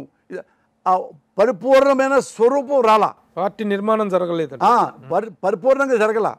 అంటే దీనికి ఒక అధినేత Pawan Kalyan. Pawan Kalyan cinema artist. Cinema ఆర్టిస్టులు కూడా రాజకీయాల్లోకి వస్తారు. వాళ్ళ అన్నయ్య వచ్చాడు, రామారావు వచ్చాడు, ఎంజీఆర్ వచ్చాడు, జయలలిత వచ్చింది, కృష్ణరాజు గారు వచ్చారు, సత్యనారాయణ గారు వచ్చారు, శారద గారు వచ్చారు, జమున గారు వచ్చారు, జగ్గే గారు వచ్చారు, అబౌవ్ ఆల్ చాలా కృష్ణ గారు అందరూ వచ్చారు. అట్లా ఈయన వచ్చాడు. వచ్చినప్పుడు ఏంటంటే ఈయన స్థిమితంగా కూర్చొని చేతిలో బుక్కు పట్టుకొచ్చి ఇది నా మేనిఫెస్టో, ఇది నా ఎజెండా అని పెట్టి ఒక రూపాన్ని మనకి ఇవ్వాల. ఇస్తే అప్పుడు ఇది ఎంతవరకు మనకి మింగుడు పడుద్ది, ఇది జెన్యూనా కాదా, ప్రాక్టికలా కాదా. కొన్ని ప్రాక్టికల్గా ఉండవు. ప్రాక్టికల్ ఏది ఉండదంటే ఎగ్జాంపుల్ తెలంగాణ. ప్రాక్టికాలిటీ లేకపోయినా తెచ్చినవాడు కేసీఆర్. నో మేనిఫెస్టో, నో సిద్ధాంతాలు, నో జెండాలు, ఒకే జెండా తెలంగాణ రావాలి, తెలంగాణ మాకు కావాలి, గొంగళి పురుగు నేను కురుక్కేసుకుంటా, నోటు వేసుకుంటా, అది ఇవ్వు అంటం వల్ల ఏంటంటే సమాజం మొత్తం వెనకొచ్చింది. తనకంటే ఎజెండా పెట్టుకోవాలా, ఇది కావాలి, చస్తానా బతుకుతానా ఒకటే. ఇది తెస్తే ఈ రాజకీయాలు లేవు. నేను తెచ్చానంటే నాకు భవిష్యత్తు ఉంటుంది, తెలంగాణకి భవిష్యత్తు ఉంటుంది. అంటే ఈ రాజకీయ పార్టీకి భవిష్యత్తు, తెలంగాణకి భవిష్యత్తు ఉంది కొట్టేశాడు. అట్లా ఇక్కడ కూడా ఏంటంటే నువ్వు ఇవేమి చెప్పకపోయినా నువ్వు సీట్లో కూర్చొని ప్రెస్ ముందు కూర్చొని ఒక 100 మంది కూర్చోబెట్టుకొని ప్రెస్లో వాళ్ళు ఏ క్వశ్చన్లన్నీ నువ్వు ఆన్సర్ చేయి. నువ్వేం చెప్పాలో మొత్తం చెప్పు. ఎందుకు నేను ఈ పార్టీ పెట్టాను చెప్పాడు, చాలాసార్లు చెప్పాడు. మీరు వినలేదా? ఆయన నువ్వు విన్నావా? ఇప్పుడు ఎజెండా చెప్పలేదా? నువ్వేమి విన్నావా? నేను చెప్తా, ఏమన్నా చెప్తా. నువ్వు ఇప్పుడు అతను మాట్లాడుతున్నాడు కదా, చంద్రబాబు నేను కలిసి పోటీ చేస్తున్నాము చెప్పాడు. దానికి ఏమన్నా అది ఇప్పుడు చెప్పాల్సిన అవసరం ఏముంది? It is too early to declare that. ఇది నీ ఇంటో ఆస్తి నా ఇంటో ఆస్తి కాదు, పంపకాలకే ప్రజల ఆస్తి. ప్రజాస్వామ్యం అంటే ప్రజలు, రాజకీయం అంటే నథింగ్ బట్ సర్వీస్. ప్రజలకు అన్నీ చెప్పాలి. నువ్వు దేనికోసం వచ్చావు? ప్రజల కోసం. ప్రజల కోసం ఇప్పుడు ఏం చెప్పాలి? నేను జస్ట్ లైక్ ఎన్టీఆర్, నేను ఎవరితో కలవను, నేనే వస్తాను, 9 నెలలు తిరుగుతాను, ఇవి నా సిద్ధాంతాలు, ఇది 2 రూపాయల బియ్యం, ఇది మద్యపానం అన్నీ చెప్పాడు. జనాల్లోకి వెళ్ళిపోయాడు. ఆయన వెనక్కి వచ్చారు తప్ప ఆయన ఎవడైనాకి ఎవడైనాకి. అలా నువ్వు కూడా కాపులకి నేనే చేయగలను ఓపెన్ చేసేయి. నేనంటాను నర్మగర్భం వద్దు రాజకీయాల్లో. కుటుంబంలో ఉంటుంది. మీ కుటుంబంలో ఏమండి ప్రభు గారు మీ కుటుంబం దగ్గర వచ్చాను, 1 లక్ష రూపాయలు ఇప్పిస్తారా? అయ్యో నాగర్ ఎక్కడేనండి అనొచ్చు. వారిత్యాక్షములందు వైవాహికములందు మానవిత్త ప్రాణభంగములందు మొక్కవచ్చు. ఒక అమ్మాయి మానభంగం జరుగుతుంది, అబద్ధవాడు కాపాడవచ్చు. నీ డబ్బులు ఉన్నాయి లేవని చెప్పొచ్చు, ఎందుకంటే నీ కుటుంబానికి కావాలి, నీ బిడ్డలకు కావాలి, నీ భార్య కావాలి. అలాగే నువ్వు చెప్పది, నువ్వు కూడా ఇలా చోట బొంకవచ్చు. నువ్వు నా ప్రాణవిత్త మానభంగంలో బొంకవచ్చు, రాజకీయాలు కూడా బొంకవచ్చు. అది ఎక్కువ బొంకుతున్నారు కాబట్టి. అప్పుడు ఏంటంటే నేను కాపులకు మాత్రమే చేయగలను. ఆంధ్రప్రదేశ్ నిర్మాణం ఒక కాపుల వలనో, కమ్మ వలనో, రెడ్డి వలనో, మాల వలనో, మాదిగ వలనో, బ్రాహ్మణ వలనో, క్రిస్టియన్ వలనో, ముస్లిం వలనో ఏర్పడలేదు. మొత్తం ప్రజల చేత నిర్మించబడింది ఆంధ్రప్రదేశ్. ఆంధ్రప్రదేశ్లో ఎవరికైనా నువ్వే సర్వీస్ చేయాలి. నువ్వు ప్రత్యేక మెన్షన్ చేయొద్దు. ఒక కులాన్ని ప్రత్యేక ఈ కులం కోసం నేను పుట్టా, శబాష్ మీ కాళ్ళు దండం పెడతా అను. నేను రాజకీయాలకు వచ్చింది ఈ కులం బాగు చేయడానికే, తప్పలేదు అంటున్నారు. అలా ఎవరంటున్నారు? ఎవరు మాత్రం పాలన? అతనే అన్నాడు కదండి. ఏమన్నాడు? కాపులకు ఏమన్నా చేయదలుచుకుంటే నేనే చేయగలను. అతను మనవాడు రంగా. మనవాడు ఎవరు? వాడు మనవాడు ఎవరు? రంగా ఎవడు వాడు? రంగా కులంలోంచి పుట్టలా, జనంలోంచి పుట్టాడు. ఆయన ఎప్పుడు చెప్పలా నేను కమ్మ మిగతా వాళ్ళందరూ వద్దు, నేను కమ్మాలు మీకే చెప్తాను కాపులు అనలా. ఎప్పుడు చేసుకుంది ఎవరిని? కుల ప్రాతిపదిక మీద పవన్ కళ్యాణ్ మాట్లాడాడు అనేటువంటి రుజువు చేయగలరా మీరు? ఎట్లా మాట్లాడాడు? అతను ఎక్కడ మాట్లాడాడు? కులం వద్దు, కులం అనేటువంటి దాని గురించిన ప్రత్యేక ప్రస్తావన తను తేలేదు. ఈ రోజున మీ వైఎస్ఆర్సీపీ కూడా ప్రతి ఒక్కళ్ళు కూడాను ఈయన భుజాన్ని వేసుకుంటున్నారు కదా వంగవీటి రంగాన్ని. ఇప్పుడు గుర్తుపడు ప్రభు, ఎప్పుడు చూపించు అన్నావు కదా, చూపిస్తా. జనసేనలో 2 నచ్చిన వ్యక్తులు చెప్పగలవా అన్నాను. చెప్పయ్యా అన్నాను. నేను అన్నాను ఎందుకు లేరంట్లా, నిర్మాణం జరిగినప్పుడు వస్తారు, అప్పుడు చెప్పగలను. ఇంకొకటి ఎందుకన్నా అంటే అతను అన్న మాటలు నేను చెప్తున్నా, తప్పేం లేదు అందులో. ఓకే. నేనేమంటానంటే ఏమయ్యా ఒక మాట చెప్తా విను, తప్పులేదు. అతను ఏమన్నాడంటే కాపులకి ఏమైనా చేయదలుచుకుంటే నేను మాత్రమే చేయగలను అన్నాడు. అందుకని కాపుల అభిమానం ఉందనుకో ఓపెన్ చెప్పొచ్చు, తప్పులేదు. నేను రాను కమ్మ, proudly I can say I'm కమ్మ, తప్పే ఉంది అందులో. నేను కమ్మ వాళ్ళకి పుట్టా, గర్వం, నాకు సంతోషం, కమ్మ కులంలో పుట్టా. లేదు నేను మాల కులంలో పుట్టా, ఎస్ ప్రౌడ్గా ఫీల్ అవుతున్నాను, నేను మాల కులంలో పుట్టా, తప్పే ఉంది. ఎస్ నేను బ్రాహ్మణ కులంలో పుట్టా, ఎస్ నేను కాపు కులంలో పుట్టా అని గొప్పగా చెప్పేవాళ్ళు లేరా? ఉన్నారు. అన్నాడు ముద్రగడ పద్మనాభం గారు. ఎస్ నేను కాపు జాతి కోసమే నేను బతుకుతున్నా, కాపు జాతి కోసం ఏమైనా చేయడానికి సిద్ధపడ్డాను, పడాలు ఇస్తాను. గ్రేట్ లీడర్ గుంటూరులో ఉన్నాడు తులసిరామ ప్రభు అని, తులసి సీట్స్ ఉంటాయి, రామచంద్ర ప్రభు అని. ఎంత గొప్ప కాపు నాయకుడు. ఎప్పుడైనా చెప్పుకున్నాడా కాపులు మాత్రం నేను చేయగలనని? నేను అడిగాను, అన్నా నీకు కాపులు అంటే ఇష్టం కదా, నువ్వు కాపు కదా అన్న. ఎస్ మురళి, నేను కాపు కులంలో పుట్టాను. కాపుల్లో చాలామంది పేదవాళ్ళు ఉన్నారు, ఎంతోమంది పేదవాళ్ళు ఉన్నారు మురళి. వాళ్ళకి పాపం చదువుకోవటానికి, అన్నం తినటానికి, ఉద్యోగాలకి ఎవరు లేవు. అందుకని నేను నాకున్న తాహత ప్రకారంగా ఎంతమంది వీలైతే అంతమంది కాపు కులస్తులకి, అమ్మాయిలకి అబ్బాయిలకి చదివిస్తాను అన్నాడు. ఇప్పుడు కొన్ని వేల మందిని చదివించాడు, ఇప్పుడు ఇంకా వేల మందిని చదివిస్తున్నాడు. నేను ఆఫీస్కి వెళ్ళి స్వయంగా చూస్తే ఇన్ని ఫైల్స్ ఉన్నాయి. ఆ కాపు పిల్లల పేదవాళ్ళ ఆ బుక్స్ డాక్యుమెంట్స్ ఉంటే చూస్తే నేను షాక్ అయిపోయి, అందరి పిల్లలు వచ్చి దండం పెట్టేసి ఆయన డబ్బులు ఇచ్చి పంపిస్తున్నాడు. ఆయన ఇప్పుడు వేలాది మంది కాపు ఆడపిల్లల మగపిల్లలకి నేను కాళ్ళకి దండం పెట్టా. ఏ మురళి తమ్ముడు అన్నా, నువ్వు దేవుడి కంటే అర్హుడివి, నువ్వు దేవుడి కంటే నువ్వు అర్హుడివి నీ పాదాభివందనానికి. కనీసం నువ్వు కులం పేరు చెప్పైనా సరే కొన్ని వేలాది మందికి అన్నం పెడుతున్నావు, చదివిస్తున్నావు, నీకు ఈ పుణ్యం నీకు కాలం ఉన్నంతకాలం ఉంటుంది పో అన్న. అది నేను అంటున్నాను. ఇప్పుడు కంపేర్ చేసుకో, నువ్వు జర్నలిస్ట్వి, సీనియర్ మోస్ట్, నేను నీ చెప్పక్కర్లా, I will come before you. ఈ మాట ఎందుకు చెప్తున్నానంటే తప్పు లేదంటున్నా. ఇప్పుడు కాపుకి నువ్వు కట్టుబడ్డావు, క్లియర్గా చెప్పేసాయి, తప్పే ఉంది. ఇప్పుడు ఈయన ఉన్నాడు వంగివీటి మోహన్ రంగా, ఆయన నా గురువు, మీలో చాలామంది తెలియపోవచ్చు. 81 నుంచి రంగా గారు నాకు తెలుసు. ఇప్పుడున్న బ్యాచ్లో 40 ఏళ్ల కుర్రాళ్ళు యూత్ లోపల ఉన్నారు కదా, ఇళ్లలో కనీసం రంగా గారు చూసిన లేరు కాపు కులస్తుల్లో. నేను 81 నుంచి రంగా గారు దగ్గర నేను ఆయన దగ్గర ఉన్నా. యూనివర్సిటీలో నేను జనరల్ సెక్రటరీ గెలిచా. ఆ 2 గ్రూపులు ఉంటాయి, ఒక కమ్మ కాపు. నేను కాపు దగ్గరే చేరా, అది నెహ్రూ దగ్గరికి వెళ్ళాలి. ఇది యుఎస్ఓ, యునైటెడ్ స్టూడెంట్స్ ఆర్గనైజేషన్. నేను ఇండిపెండెంట్గా నుంచుంటాను యూనివర్సిటీలో అన్న. అరే యూనివర్సిటీలో ఇండిపెండెంట్గా ఎవడన్నా నుంచుంటే గెలుస్తాడా? జనరల్ సెక్రటరీగా పైగా ఎట్ట గెలుస్తారా? ఏఎస్ఎఫ్ఐ, అది పీడిఎస్, ఆర్ఎస్యు, ఇన్ని రకాల 10-15 ఉంటాయి కదా, డిఎస్ఓ గీఎస్ఓ అట్లాంటివి. వాళ్ళు గ్రూపులు ఉంటారు, వాళ్ళకి 10 మంది 20 మంది వస్తుంటారు. ఎస్ఎఫ్ఐ వాళ్ళు 20 మంది 100 మంది వస్తుంటారు ఊరికింపు కూడా. నువ్వు ఒక్కడివే, నువ్వు ఎట్ట గెలుస్తావురా అన్నాడు లెక్చరర్. నాకు అవి వద్దు సార్, నేను ఒక్కడే నుంచుంటా జనరల్ సెక్రటరీ ఇండిపెండెంట్గా, గెలుస్తా లేదండి. అందులో జాయింట్ సెక్రటరీ గెలిచా. అది గౌతమ్ రెడ్డి ప్యానల్లో నన్ను చూపెట్టారు బలవంతంగా. అప్పుడు నాకు ఇష్టం లేదు, తెలీదు. బాగా మేడితో గెలిచా. అందరూ నా పరిచయం అయ్యారు ఆ 1 yearలో. అంటే నేనంటే అందరికి ఇష్టం, లెక్చరర్స్కి, వైస్ ఛాన్సలర్ కూడా నాకు ఇష్టం. ఎవరికి ఇప్పుడు ఏజీ నాగేశ్వర రెడ్డి గారి నాన్న భాస్కర్ రెడ్డి గారు జనరల్ సెక్రటరీ నుంచి ఉన్నావు, ఏం చేస్తావు నుంచొని నువ్వు మురళి? ఏం చేస్తాను సార్, వాళ్ళు ఏమడితే చేస్తానన్న. స్టూడెంట్స్ ఏమడుగుతారు, వాళ్ళకి ఏమో సమస్య వస్తే అప్పుడు చెప్తాను సార్, అప్పుడు తీసుకొని మీకు తీసుకొస్తానన్న మీ దగ్గరికి. నవ్వి కొట్టాడు.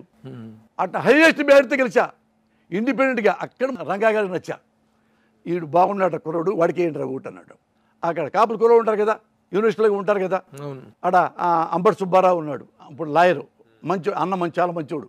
తర్వాత దుర్గాప్రసాద్ అని, చింతా వెంకటేశ్వరరావు అని, ఇక్కడ చాలామంది అందరూ నాకే సపోర్ట్ చేశారు, మురళి నీకే ఓటేస్తామని. అప్పుడు అంబటి సుబ్బారావు గారి నా పరిచయం చేయడం రంగా గారిని. గెలవంగానే లారీలు పంపించాడు ఆయన రంగా గారు. లారీలు నిండా జనం ఎక్కి ఆయన ఇంటి ముందు దిగాం. ఆయన మెట్లు దిగి వచ్చాడు నైట్ 7 o'clock అట్లా వచ్చి, నేను కాళ్ళ దండం పెడితే వచ్చి వాటేసుకున్నాడు, కొట్టాడు. కొట్టి అరే అక్కడ తిప్పేసి తీసుకురాడాను. మళ్ళీ మొత్తం తిరిగిపోయాను. మళ్ళీ వచ్చి ఉన్నాడాను అక్కడే. వచ్చిన తర్వాత మురళి, యూనివర్సిటీలో ఇండిపెండెంట్ నుంచున్నావు నువ్వు, నీకెందుకు ఓట్లేశారు అన్న? ఏమన్నా అన్న, లేడీస్ అందరు నీకే ఓట్లేస్తారంట కదా ఎక్కువ, ఏంటి స్పెషల్ నీది అన్నాడు రంగా గారు. అంటే ఏమన్నా తెలియదన్నా. అంటే ఆ రంగా గారి దగ్గర ముందు నుంచుంటమే నాకు అది క్వాలిఫికేషన్ లాగా అయిపోయింది ఆ రోజుల్లో. గట్టి కొట్టి వాడేసుకున్నాడు. కొడుచుకొని ఇప్పుడు వెళ్ళాడు. భోజనం టైం అయిపోయింది, ఇప్పటికీ 10 అవుతుంటే ఆయన చెప్పాడు ఆ హోటల్లో, మరో హోటల్ ఆడకి, ఆడ చెప్పండి రా, చెప్పి వస్తున్నారు 10 మంది భోజనం చేస్తారు, అలా చెప్పి ఉండమని చెప్పు. ఆయన పంపించాడు. ఆడ భోజనం చేసాం, తిరిగి వెళ్ళాం. అప్పటి నుంచి పరిచయం నాకు. ఎప్పుడైనా ఆయన నోట్లోంచి ఇదే నెహ్రూ గారు తెలిసింది. నెహ్రూ గారు రమ్మను మురళి అన్నాడు. సుబ్బారావు అనుకుంటాను, సుబ్బారావు పేరు అతను అది వచ్చాడు. అన్న ఇట్లా నెహ్రూ అన్న రమ్మన్నాడు అంటే, నేను రంగా గారి దగ్గరికి వెళ్ళా. అది మంచా చెడా గుడ్డగడ నాకు తెలియదు, ఆయన నాకు ఇష్టం, నాకు సపోర్ట్ చేశారు. నేను అక్కడ ఉంటానన్నా, అటు వస్తే మళ్ళీ బాగోదన్నా, ఏమనుకోద్దో చెప్పన్నా, నాకు సారీ చెప్పన్నా అంటే ఆయన చాలా బ్రాడ్ మైండ్గా, అరే వాడు నచ్చాడు నాకు, వాడిని అక్కడే ఉండేరా, నచ్చాడు వాడు, పాలసీ ఉంది వాడిలో అని ఆయన కూడా నన్ను అభినందించాడు. అట నేను అక్కడ కాపు కురాలతో ఫ్రెండ్షిప్ చేశాను, మా కమ్మాళ్ళని కానీ ఇంకోళ్ళని ఎవరితో అయినా ఇలాగే ఉంటా. ఎబోవ్ ఆల్ ఏంటంటే ఇంకా హైలైట్ ఏంటంటే రంగా గారు మా మావయ్య గారి కుటుంబానికి చాలా దగ్గర. రంగా గారు కర్ణాటక రామారావు గారు మా కజిన్ అవుతాడు. కర్ణాటక రామారావు గారు ఆయన లాయరు. కర్ణాటక రామారావు గారు ఈయన ఇప్పుడు మా బావమరిదికి పెళ్లి కుదిరింది. పెళ్లి కుదిరితే మా ఆవిడ, మా బావమరిది బంధువులు వెళ్ళి రంగా గారింటికి వెళ్ళారు వెడ్డింగ్ కార్డు ఇవ్వటానికి. మా ఆవిడ రాగానే రతనకుమారి చావావారు వచ్చారు, వెడ్డింగ్ కార్డు తీసుకొచ్చారు, రా చావావారు వచ్చారు. తెగ కామెడీ చేస్తాడు అన్న రంగా గారు.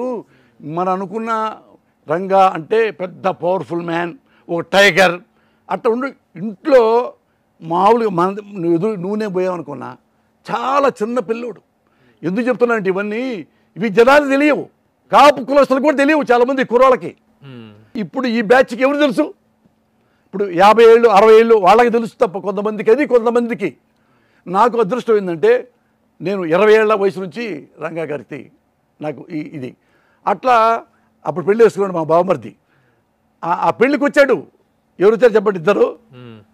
ఒక అరగంటలో రంగా గారు వస్తారు, రంగా గారి మిసెస్. ఇంకొక అరగంట తర్వాత దేవినేని మురళి వస్తాడు. మా బావమరిది పెళ్లి రిసెప్షన్ పెళ్ళి. వాళ్ళిద్దరు పక్క డెడ్ అగెనిస్ట్ కదా. అది కూడా 88 పెళ్ళి కూడా. 88 ఇద్దరు చచ్చిపోయారు. దురదృష్టం. మోడీ ఉన్నాడు, నేను హిందువుని, ఇది హిందుస్థాన్లో అందరూ నాకు సమానమే ఓ మాట అన్నాడు ఆయన. నేను హిందూ దేవుణ్ణి పూజిస్తాను. ఒక అతను వచ్చి ముస్లిం టోపీ పెట్టబోయాడు, తీసుకొని చేతితో పెట్టుకున్నాడు. నెత్తిన పెట్టనివ్వలేదు, తప్పు లేదంటున్నాను. నేను ఈ నెత్తి మీద హిందూ టోపీయే పెట్టుకుంటాను. మెహర్బానీ కోసం వేరే మతం వాళ్ళు పెట్టుకోను. పరకుల సహనం నాకుంది, పరమత సహనం నాకుంది. మీరు మీ మతాన్ని బాగా చేసుకోండి, మీరు మీ మతాన్ని బాగా డెవలప్ చేసుకోండి, నేను నా మతాన్ని బాగా పూజించుకుంటా. అది అంతేగాని నీ టోపీ నాకు పెడితే నా టోపీ నీకు పెడితే మనలో సోదరభావం ఉన్నట్టు కాదు. ఓపెన్గా wonderful point. That is Modi. తర్వాత వచ్చి తెలుగుదేశం పార్టీలో ఎవరైనా can you name 2 names a good person? మీకు ఇష్టమైనటువంటి 1-2 పేర్లు చెప్పగలిగితే మనం ఫర్దర్ టాపిక్లోకి వెళ్దాం. తెలుగుదేశంలో కూడా మంచి వాళ్ళు ఉన్నారు. ఎన్టీ రామారావు మంచోడు కదా, ఎన్టీ రామారావు పక్కన ఉన్న హరికృష్ణ మంచోడు కదా, ఈ 2 జాలు కదా. ఇంకొదిలే చిరంజీవి గారితో అన్నీ ఇలాగేనన్నా, అన్ని అన్న. నేను మనస్సా సాక్షి చెబుతున్నాగా, ఒక్కళ్ళ కోసం నేను వాడితో స్నేహం చేస్తే నాకు ఉపయోగపడుద్ది అని ఎప్పుడు చేయను, చచ్చినా చేయను. ఇప్పుడు ముఖ్యమంత్రి గారు ఉన్నారు, ఎవరు? జగన్మోహన్ రెడ్డి గారు. ఎందుకు ఇష్టపడ్డాను అని చెప్తాను నేను. ఎందుకు ఇష్టపడ్డాను అంటే నాకు ఎప్పుడు తెలుసు, 81 నుంచి రాజశేఖర రెడ్డి గారు తెలుసు. జనరల్ సెక్రటరీ నన్నప్పుడు వెళ్ళి కలిశాను, పరిచయం పనిచేసేటప్పుడు వెళ్ళి కలిశాను. ఆయన మాట్లాడతాడు, చాలా నవ్వుతూ ఉంటాడు. అట్లా ఈయన జగన్ గారిది చదువుకున్న పేపర్లో టీవీలో చూసిన తర్వాత ఇతను కొద్ది క్లారిటీ ఉన్న మనిషి, స్పష్టంగా ఉన్నాడు. స్పష్టత ఉన్నవాడే రాజకీయాల్లో రండిస్తాడు. ఎందుకంటే ఎవరెవరో వాళ్ళ నాన్న మీద చాడీలు చెప్పి ఓదార పేదలకి వాళ్ళకి ఇవ్వద్దు వడికి అని చెప్తే ఓదార పేద వచ్చి ఆఫీసులో పిలిపించుకుంటే హైదరాబాద్లో, అంటే జగన్ గారు ఏమండి మా నాన్న కోసం చచ్చిపోయారు వాళ్ళు, వాళ్ళ ఇంటికి మనం వెళ్ళాలా, మన ఇంటికి వాళ్ళు వస్తారా దీవించుకోవడానికి, ఓదార్పు చేసుకోవడానికి, తప్పండి, డూ వాట్ ఐ సే అంటే లేచి దండం పెట్టి వాళ్ళ అమ్మ తీసుకు బయటకు వచ్చాడు, రిజైన్ చేశాడు. వాళ్ళ తాలూకు అవశేషాలను అక్కడే వదిలిపెట్టేశాడు. అసలు సన్యాసం లాగా వెళ్ళిపోయి కొత్తగా పార్టీ పెట్టుకున్నాడు. ఏ మాత్రం ఏ కాంగ్రెస్ను విమర్శించలా, ఆ మేడంని పర్సనల్గా నేను కామెంట్ చేయలే, నేను కాంగ్రెస్లో ఉండటం లేదు, బయటకు వచ్చా. ఇప్పుడు నా ఇష్టం, నేను కొత్తగా పార్టీ పెట్టుకుంటా. వాళ్ళ నాన్న పేర పార్టీ పెట్టుకున్నాడు, వాళ్ళ అమ్మగారే ట్రావెల్ అయ్యాడు, ముఖ్యమంత్రి అయ్యాడు. దీనికి అది నాకు నచ్చింది. అందుకే ఆయనతో 12 ఏళ్ళు తిరుగుతూ ఉన్నా ఏ ఒక్కసారి కూడా ఆయన దగ్గర నేను వెళ్ళలా. కలుగుతుంటాను, నవ్వుతాడు ఆయన, మైకులో మాట్లాడు అంటాడు. మాడితే పక్కల్లో మళ్ళీ వాళ్ళని కంగారు పడిపోతారు, ఒక్క నిమిషం మాట దిగ్గేసేవాడిని. అన్ని దీక్షలకు వెళ్ళా. గెలిచిన తర్వాత కూడా ప్రమాణ స్వీకారం కూడా నేను వెళ్ళా, నేను రాను. ఆడ ప్రమాణం జరుగుతుంటే ఇక్కడ గుళ్ళలో నేను పూజలు చేపించా. అన్ని గుళ్ళకి దేవుళ్ళకి బట్టలు పెట్టి ఆ తెల్లారు కూలిపోయా. అవునవును, ఆరోగ్యం చాలా దెబ్బతింది. అది మామూలు చిన్న మ్యాటరు, హెర్నియా అంటే అందరికి వస్తుంది ఈజీగా 90%. ఆ చిన్న మ్యాటర్ సర్జరీ అది చేస్తే హాస్పిటల్లో ఇన్ఫెక్షన్ వచ్చింది, లైఫ్ మ్యాటర్ దాకా వెళ్ళిపోయింది. ఎట్ట అయిపోయానంటే ఒక 20 రోజుల్లో 7 కిలోలు తగ్గిపోయా. చచ్చిపోతాను అని నాకే తెలిసిపోయింది, చచ్చిపోతానండి, మా ఆవిడ కూడా తెలిసిపోయింది. కష్టం, ఎందుకంటే తగ్గట్లా పెరుగుతూ ఉంది ఇన్ఫెక్షన్. అయితే ఆ డాక్టర్లు మళ్ళీ పెద్ద ఇంజక్షన్లు ఇస్తుంటే నేను ఇవ్వద్దన్నా, ఎందుకంటే ఎక్కువ ఇస్తుంటేనండి కిడ్నీస్ ఫెయిల్ అవుతాయి, కానీ 2 రోజులు బతుకుతాను, అంత డోస్ ఇవ్వద్దని చెప్పి. లేదు సార్, డోస్ ఇచ్చే తెలిసిద్దు మాకు, ఇవ్వద్దన్నా. వేసుకోలే, కానీ 2 రోజులు ఎక్కువ బతుకుతాను, బతకనివయ్యా, ఒకసారి పేలిపోయి చచ్చిపోతాను, ఈ 4 రోజులు మా అబ్బాయితో పిల్లలతో ఆడుకుంటానంటే ఒక డాక్టర్ కామ్కి వెళ్ళిపోయాడు. అది ఎంవీ రావు గారు లండన్లో ఉన్నాడు ఇప్పుడు పాపం, ఆయనే అడ్వైజ్ చేసింది. మా ఆవిడ ఏడుతో చెప్పింది ఇట్లా జరిగింది సార్ అంటే, ఆయన వెంటనే పని ఆపేసి లండన్ నుంచి డైరెక్ట్గా హాస్పిటల్కి వచ్చాడు, టికెట్ తీసుకుని డాక్టర్ వచ్చి నన్ను చూడంగానే ఆయన షాక్ అయ్యాడు, పీరుగులాగే సన్నగా. అప్పుడే సదర్ రామకృష్ణారెడ్డి గారు అందరూ ఆ సీఎం గారు పంపించారు, ఆయన జగన్ గారు మురళిని చూడండి ఏదో ఎట్టుంది ఏంటంటే, ఆయన స్వయంగా వచ్చాడు ఎమ్మటే ఫ్లైట్లో, చూశాడు, గంట కూర్చున్నాడు నాతో, అందరి డాక్టర్లతో మాట్లాడాడు. ఆ పార్టీ వాళ్ళందరూ ఫోన్ పేపర్లు వేశారు. అది నన్ను చూశాక అయినా మురళి గారు ఏం కాదు, ఒక్కొక్క టెస్ట్ చేద్దామా, అంత వద్దన్నా కదా, చేయొద్దన్నా కదా, నేను చేయను, 4 రోజులైనా పీస్ఫుల్గా తెచ్చిపోతా, వదిలేనన్నా అన్నాడు. పెట్ స్కాన్ అని ఉంటుంది మురళి గారు, ఏం నొప్పి రాదు, ఒకటి స్కాన్ చేద్దాము, ఎక్కడ తేలింది ఒకసారి నాకు చేసుకుందామా అన్నాడు.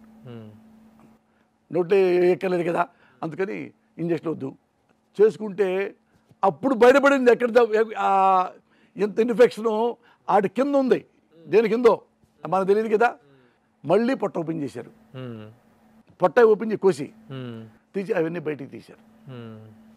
తీసి మళ్ళీ కుట్టిన తర్వాత తెల్లారే లేచి కూర్చున్నా. అందుముందు నేను బాత్రూమ్కి వెళ్ళి ఒడ్డేలు పోయాలంటే మా అక్క, నా భార్య వీళ్ళే పట్టుకొని తీసుకెళ్తారు. నేను నడవలేకపోయా, నడకలేదు, ఏమన్నా పిచ్చానుకో మొత్తం కక్కునేవాడిని, పాలు కూడా. అది ఎప్పుడో ఎంవీ రావు గారు చూసి దాన్ని మళ్ళీ సెకండ్ టైం మళ్ళీ ఇక్కడ నుంచి ఇక్కడ పొట్ట కోసారు, తీసి పారేశారు. తీసిన తర్వాత అప్పుడు తెల్లారే తెలియకుండా ఎనర్జీ వచ్చిందన్న, అంటే అవన్నీ ఇన్ఫెక్షన్ అంతా పోయింది బయటికి. ఆ విధంగా పునర్జన్మ తర్వాత ఒక అద్భుతమైనటువంటి పోస్టు. ఏంటి ఇది అంతకాలం కాకుండా చివరి దశలో ఇవ్వటం వల్ల ఏం చేయగలను అనుకుంటున్నారు? అది మీకు తెలిసింది, నాకు తెలిసింది మీకు తెలియదుగా, చెప్తా. ఆయన ముఖ్యమంత్రి అవ్వగానే నాకు కబురు చేశాడు, వెళ్ళలా. ముఖ్యమంత్రి కాకముందు ఎలక్షన్లకి నా దగ్గరికి పీకే అంటే తెలుసు కదా, ప్రశాంత్ కిషోర్, ఆయన సీఎం గారు అప్పుడు సీఎం అవ్వలేదు కదా, ఆ ఆఫీసులో కూర్చొని అక్కడ ఆయన పర్సనల్ మనుషుల్ని, జగన్ గారి పర్సనల్ మనుషుల్ని పిలిపించాడు. నెట్లో చూపించి ఈయన పోసాని ఇది నేమ్ చెప్పండి అంటే పోసాని కృష్ణ మురళి ఏంటంటే, ఇతన్ని పార్టీలో పిలిచారు ఎప్పుడన్నా అంటే, పిలవక్కలే సార్ జగన్ గారి ఫ్యానే, మనం చెప్పైనా సర్వీస్ చేస్తుంటా అంటే, అతను పిలవండి, అతను సర్వీస్ తీసుకోండి, ఇతను గురించి నేను విన్నాను అని పీకే చెప్పాడు. అనగానే సీఎం ఆయన జగన్ గారి ఇద్దరు వచ్చారు మా ఇంటికి. అప్పుడు ఎవరు వచ్చారు ఇద్దరితో పాటు, ఈ సాక్షి నాగేశ్వరరావు కూడా వచ్చాడు. మా ఇంటి అడ్రస్ తెలియదు కదా, ఆయన వచ్చాడు. ఆ సాక్షి జర్నలిస్ట్ తీసుకొచ్చాడు. వాడిది అన్నా ఇట్లా జగన్ గారు పంపించారు, ఎలక్షన్ మొదలవుతాయి కదా, మీకేం కావాలి అడగమన్నారు, ఎమ్మెల్యేగా ఎమ్మెల్సీగా ఎంపీ మీకు ఏమైనా ఇంట్రెస్ట్ ఏముంది మీకేందంటే, అన్న నాకేం వద్దు, అన్నకి చెప్పండి నేను సర్వీస్ చేస్తా, మీరు వద్దన్నా ఆయనకే సర్వీస్ చేస్తా, ఎందుకంటే ఉన్నాళ్ళలో ఆయన బెటరు అని ఇప్పుడు నా మనసులో ఉంది, ఉన్నాళ్ళలో ఈయన బెటరు, అందుకని ఆయనకి సపోర్ట్ చేస్తా. మీరు మా ఆఫీసు రావద్దన్నా నేను ఎటు రాను, ఆఫీస్కి ఇంటి ఆఫీస్కి వెళ్ళాను, ఇంతవరకు వెళ్ళా ఆఫీస్కి, ఇప్పుడు వెళ్ళా ఈ పదవి వచ్చిన తర్వాత, ఇంతవరకు నేను వెళ్ళలేదన్నా, ఏ ఆఫీసర్కి వెళ్ళను, ఇక్కడ లోటస్లో కూడా ఎప్పుడు వెళ్ళాల, నేను రాను, నాకు తెలిసింది ఉన్నాళ్ళలో మంచిగా సర్వీస్ చేశా, అన్న నాకు వద్దన్నా అన్న చెప్పండి నేను సర్వీస్ యాస్టిక్ చేస్తా. మళ్ళీ పిలిపించాడు గెలిచిన తర్వాత, ఇప్పుడు నమ్మరలే నమ్మంటే వెళ్ళా, వెళ్ళకపోతే ఆయన ఒక నాలుగు తాగిన తర్వాత మళ్ళీ పోయేసి సజ్జల గారిని గట్టిగా మాట్లాడంట, మురళి గురించి ఏం చేశారు మీరు అంటే, రాడు సార్ తీసుకోడు అంటే, ఏం నాకు తెలియదు, ఆయనకి ఏం కావాలో అడగండి, ఆయన అడగపోయినా మీరే అడిగి ఏం కావాలో తీసుకోండి ఇవ్వండి, ఆయన అడగడం నాకు తెలుసు, మరి మీరు నా ఏంటంటే రకరకాల 100 ఉంటే నా మైండ్లో, మీరు వెళ్ళొచ్చు కదా, పిలిచి ఇవాళ వెళ్ళి హైదరాబాద్ వెళ్ళి తీసుకురండి. స్కిల్ డెవలప్మెంట్ కార్పొరేషన్ చైర్మన్ చల్లా మధుసూదన్ రెడ్డి అని, ఆయన కార్యస్కూర్ మా ఇంటికి వచ్చాడు, ఎల్లారెడ్డి ఇంటికి మీరు వచ్చారుగా, ఆ ఇంటికి వచ్చి అన్న ఎక్కడున్నా అంటే ఇంట్లో ఉన్నాను అన్న, వెళ్ళి కూర్చున్నా, అయ్యా సీఎం గారు తిడుతున్నారు, ఇది రెండోసారి ఇక మేము భరించలేము, సజ్జల నెమ్మటే పంపించాడు సీఎం గారు రమ్మన్నారని, ఇట్లా దేనికన్నా ఎందుకన్నా అదేంటే, అయ్యా నువ్వేదో పోస్ట్ చేయాలి, సీఎం గారు చెప్తున్నారు మురళి వర్క్ పెట్టండి, మురళికి సర్వీస్ చేస్తాడు అన్నాడు, అన్న నాకు ఇష్టం లేదన్నా, నేను చేయలేమనుకోవద్దనంటే సజ్జల గారు ఫోన్ చేశారు, ఏ మురళి అని సజ్జల గారి ఇంటికి రమ్మన్నాడు, సజ్జల గారి ఇంటికి వెళ్ళా, అన్న నాకు ఇష్టం లేదన్నా చేయనన్నా, సీఎం గారు అడుగుతున్నారయ్యా, నేను ఒకసారి సారీ చెప్పుకున్నాను, నేనే సారీ చెప్పుకున్నాను, సారీ సార్ నేను కూడా మర్చిపోయాను, నేను నామే వేసుకున్నాను నేను అని చెప్తే, అన్న అది వద్దులే అన్న, ఏమైనా పనుండి చేయించుకుంటా, ఏమైనా అవసరం అయితే ఎవరికైనా అవసరం అయితే తప్ప వద్దులే అన్న. ఇప్పుడు ఏం చెప్పంటావు సీఎం గారికి అంటే, నువ్వు పని చేద్దాం, నువ్వు విజయవాడ రా, మాతో అందరికి వెళ్దాం, నువ్వే చెప్పుకో, ఏం చెప్పుకుంటావు, అటైతే వస్తాలే అన్న ఎల్లా తర్వాత వెళ్ళాక లాస్ట్గా ఎన్నాళ్ళు దాక్కుంటావు, ఏం కావాలి నీకు చెప్పు అన్న, ఏం వద్దన్న, ఎవరు సీఎం గారే, ఏం కావాలి అన్న, ఏం వద్దన్న, ఎందుకొద్దు, చదువుకున్నావు, సర్వీస్ చేస్తావు, నాలెడ్జ్ ఉంది, ఎందుకొద్దు, ఆ కంపెనీ ఆ గవర్నమెంట్కి హెల్ప్ అవుతుంది కదా నువ్వు మంచి పనులు చేస్తే అన్న, సినిమాలు ఇష్టం అన్నాను, సినిమాలు ఇష్టమైంది, సినిమాలు చేస్తూ కూడా సర్వీస్ చేస్తారు కదా, రామారావు గారు చేయలేదా, పెద్ద పెద్దలు చేశారు కదా, అందరు కొట్టే కదా బిజినెస్లు, సర్వీస్ చేయి అన్న, అదేనా అంటే ఆయన పిలిచాడు ఆయన ధనుంజయ రెడ్డి గారిని, ధనుంజయ అన్న చూడు ఏం వద్దంట, నువ్వేం చేస్తావు నువ్వే మాట్లాడు, అది ఆ పక్క రూమ్కి వెళ్ళు, నువ్వు రూమ్లో కూర్చో, మాకు ఎవడో కూడా వస్తాడు నీకోసం, ఈ పక్క కూర్చో, మురళి నువ్వు కూర్చోండి, అరగంట కూర్చొని ఏందో కన్ఫర్మ్ చేసుకొని నా దగ్గర రండి, నువ్వేం టీ కాఫీయా నన్ను అన్న టీ తాగుతా, మురళి టీ అలవాటు, నువ్వు కాఫీ కదా, ఒక కాఫీ నువ్వు టీ చెప్పుకొని ఆడకెళ్ళి కూర్చోండి, అరగంట రండి, వెళ్ళి ఆడ కూర్చుంటే ఆయన అన్న నాకేం వద్దన్నట్టు, మురళి ఇంత ఇష్టం నువ్వంటే, అట్లా ఎవరు సీఎం గారిని ఎన్నిసార్లు పిలిచి అడగడు, అది పని చేయలే అన్న, నేను పని చేస్తాను, వైజాగ్ ఇటు తెలుగు ఇండస్ట్రీ వస్తుంది కదా, తర్వాత ఆయన అక్కడ నాకు స్థలం ఇప్పించాడు, స్టూడియో కట్టుకుంటా, ఇల్లు ఇప్పించి స్థలం ఇప్పించి ఇల్లు కట్టుకుంటాను, అవి నీకు వచ్చేస్తుంది ఆటోమేటిక్ కదా, నువ్వు 37 ఏళ్ళ సర్వీస్ ఇది, ఇండస్ట్రీలో నువ్వు రైటర్వి, డైరెక్టర్వి అన్నీ ఉన్నాయి కదా, నిర్మాతవి కూడా కదా, అంతలాగా నువ్వు అప్లై చేసుకుంటే ఆటోమేటిక్ వస్తుంది, అందరికి వచ్చినట్టే. దాని కొత్తగా మేము ఏం చేసిన మెహర్బానీ ఏం లేదు, నువ్వు క్వాలిఫైడ్ కదా నువ్వు. ఇది గవర్నమెంట్ ద్వారా కదా అన్న. నాకైతే ఇష్టం లేదన్నా, మీరు ఏదంటే తీయండి, మీరు ఏదో అనుకుని చెప్పండి, అంతేనా అంతేనన్నా. సరే మళ్ళీ వెళ్ళా, ఆయనతో కూర్చొని మళ్ళీ పావు గంట. ఇక నాకు అడుగు ఇప్పుడు మీతో ఎట్ట మాడతాను, ఆయనతో అలాగే మాడతా. ఇది బూతులు, డబుల్ మీనింగ్లు అవి మాడుతుంటే పెద్ద నవ్వుతుంటాడు నన్ను చూసి. నవ్వి తర్వాత అన్న వెళ్తానా అన్నానని అలాగని మళ్ళీ వెనక్కి వచ్చి అన్న ఫోటో దిగి వెళ్తా అన్న. ఈ మీరు దెబ్బలు కొట్టి రా అంది, ఫోటో దిగి పంపించాడు. మళ్ళీ ఇప్పుడు మొన్న సినిమా ఇండస్ట్రీ వాళ్ళు టికెట్ రేట్లు పెంచమన్నారు కదా, చిరంజీవి గారు, ప్రభాస్, మహేష్ డైరెక్టర్, దిల్ రాజు గారు అందరూ వెళ్ళారు. బ్యూరోక్రాట్స్ వాళ్ళు, ఐఏఎస్లు, ఐపీఎస్ వాళ్ళు అంటారు, వాళ్ళు అందరూ ఉన్నారు. ఉన్న తర్వాత అందరు మాడారు. 2 నిమిషాలు, 3 నిమిషాలు, 5 నిమిషాలు చిరంజీవి గారు మాట్లాడుతున్నారు, 5-6 నిమిషాలు. అప్పుడు ఆ మీటింగ్ అప్పుడు ఆంధ్రజ్యోతి వాడు వీడు వేశారు కదా, చిరంజీవిని అవమానించారు, దండ పెట్టి బొమ్మలు వేసి రకరకాల పంచాడు.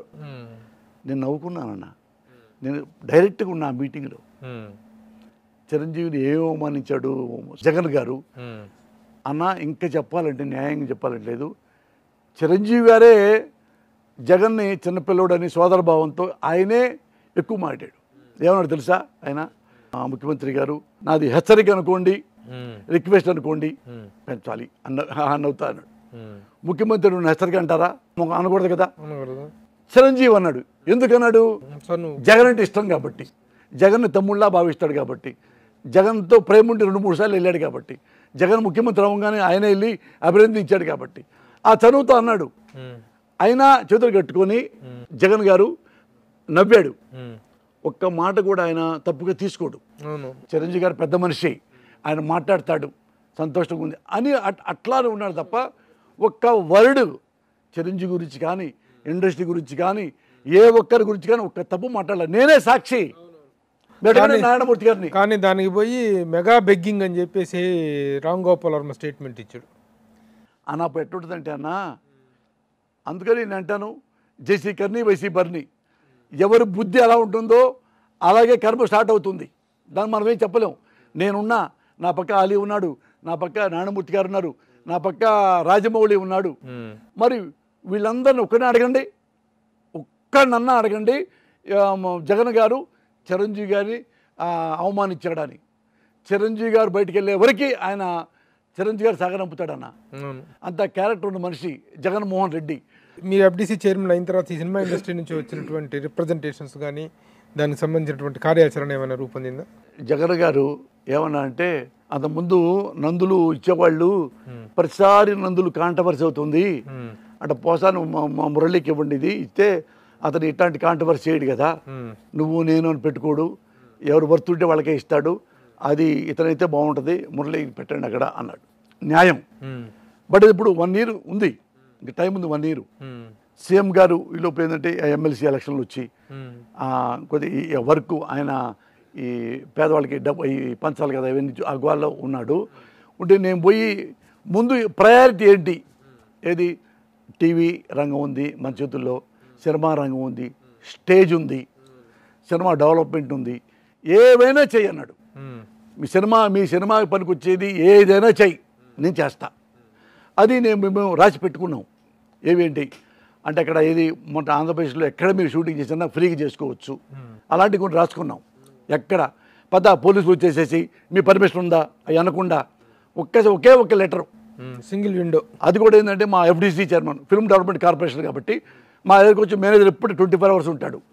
ఇక్కడ పలానా బీచ్లో తీస్తున్నాము, ఆ ఎమ్మటి లెటర్ వెళ్ళిపోవటం. ఇంకెప్పుడు పోలీసు సంబంధం కూడా లేదు. మీకు కావాలంటే పోలీసు వస్తాడు, ఏదేమంటే జనం వస్తారేమో చూడండి, అంతటా మీ దగ్గర రారు.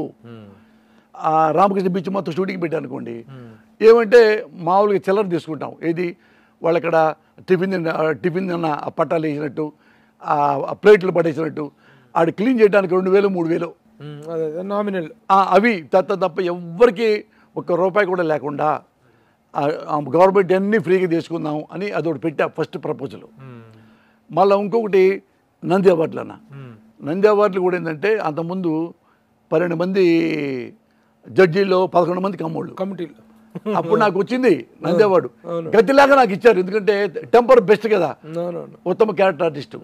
నేను ఇలాంటి కమ్మనంది నాకు వద్దని తీసి పరీక్ష తీసుకోలే. నేను ఈ ఆపండి చాలు ఆపేశాడు చంద్రబాబు. తిట్టి అందరినీ ఆపేశాడు. అదొక కృతజ్ఞత నేను చంద్రబాబు చెప్పుదలుచుకున్నా. ఎందుకంటే మొండిగా పోవాలా, ఎందుకంటే రెండోసారి చేయటం నేను, రెండోసారి మళ్ళీ దొరికాడు, అందుకని ఇక ఆపేసేసాడు.